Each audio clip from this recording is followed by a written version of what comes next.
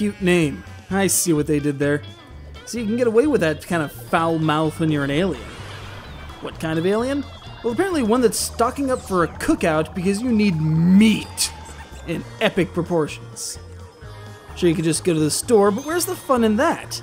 You want fresh, you want wholesome, you want your lamb, ham, steak, and other comestibles on the hoof. Rather than dealing with any such auction or other legitimate business, you're just gonna steal them. Because you're an alien. You got the spacecraft and everything to prove it.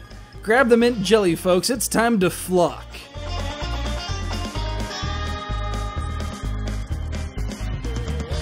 Yeah, if you thought that was suggestive, I probably should mention that the gumdrop-shaped vessel that you're herding these sheep toward is called the Mother Flocker.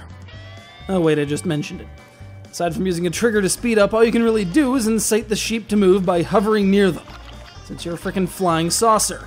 What animal wouldn't be alarmed by that nonsense? They've seen the Far Side comics. They know which way's up and which way's away from the saucercraft.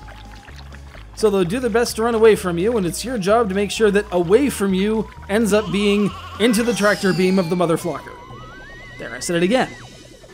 Your abduction attempt is judged by the quantity of biological samples obtained, whether you clear out the entire stage or merely fulfill your quota, as well as the space of time it takes you and your super technological sciencey stuff. Later levels bring on different forms of livestock, as well as obstacles like fences, ramps, geysers, catapults, a whole toolbox of absurd animal rustling equipment. Now, if only there were a fully featured level editor.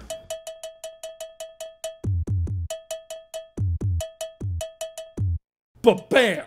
Flock yeah. Got a new and interesting idea on how to torment livestock? Don't dream it, build it. Then play it, share it on XBLA, and potentially get a job designing slaughterhouses or apartment buildings. It's a very good puzzle game. Simple rules, challenging but fair execution.